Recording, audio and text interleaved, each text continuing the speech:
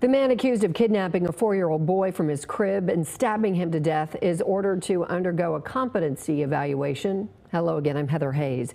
Darian Brown is facing a number of charges related to that crime and to others as well. Fox 4's Natalie Solis spoke with the suspect's attorney to talk about what it all means, and she joins us now. Natalie. Well, Heather, that attorney for Brown says this is a key first step in representing his client, but he says he is also frustrated by the lack of progress in pushing this case forward.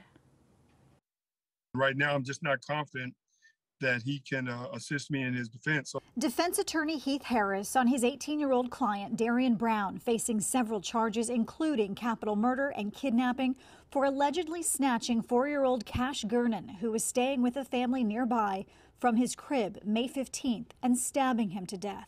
The boy's body discovered by a morning walker lying in the street.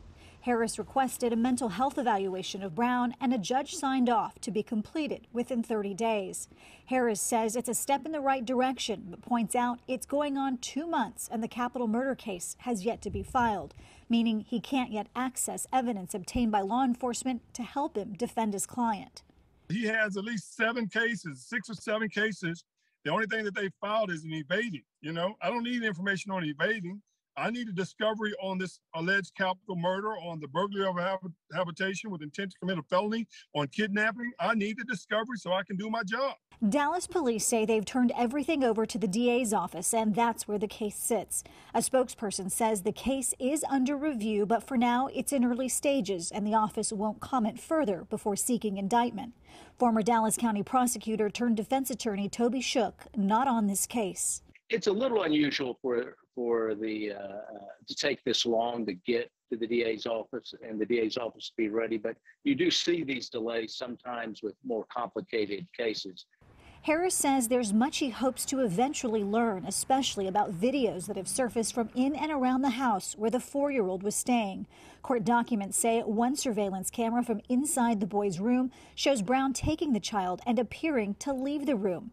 But Harris says because he can't access the rest of the evidence, he doesn't know if there were other cameras in the home and what they may have captured. Is there only one video? I don't know. Someone, may have led him to go into that room, take that child out of the room, not out of the house. So that's why I want to know, where are the other videos?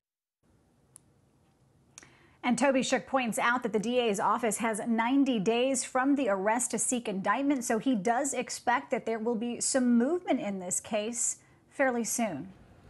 Back to you. Natalie, thank you.